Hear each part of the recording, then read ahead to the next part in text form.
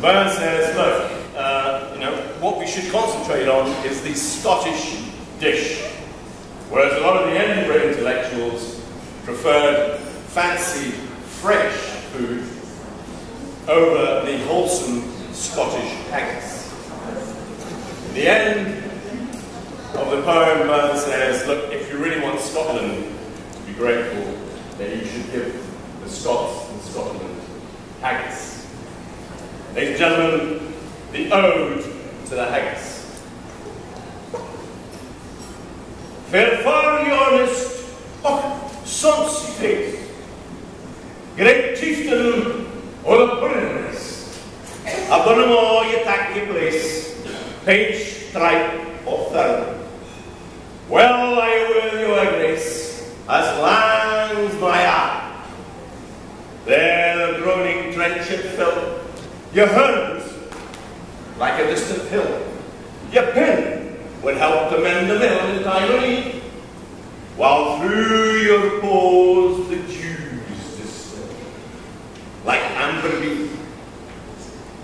His knife, see rustic, labour tight, and cut ya without ready slight.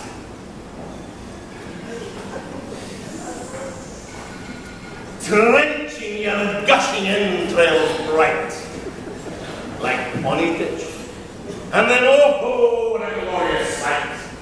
Warm reeking, rich, then horn for horn they stretch and strive, deal take the hindmost, on they drive, till all their well-swelling kites collide, are bent like drums. Old Goodman makes light to ride, were be thankful.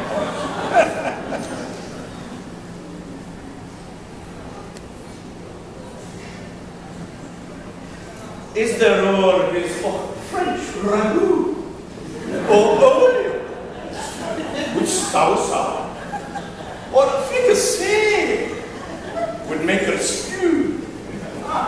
Look down with sneering, scornful view on such a dinner.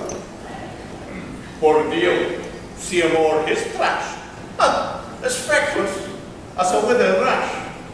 His spindle shank, a mere whiplash. His knee, a net, through bloody flood and field to dash. How unfair!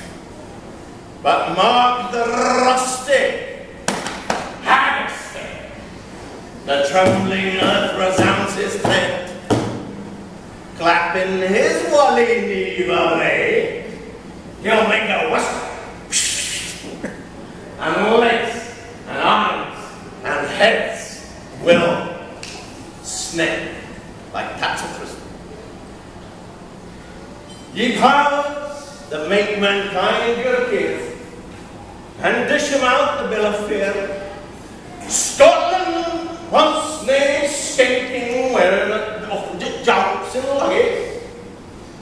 If you wish for a grateful prayer,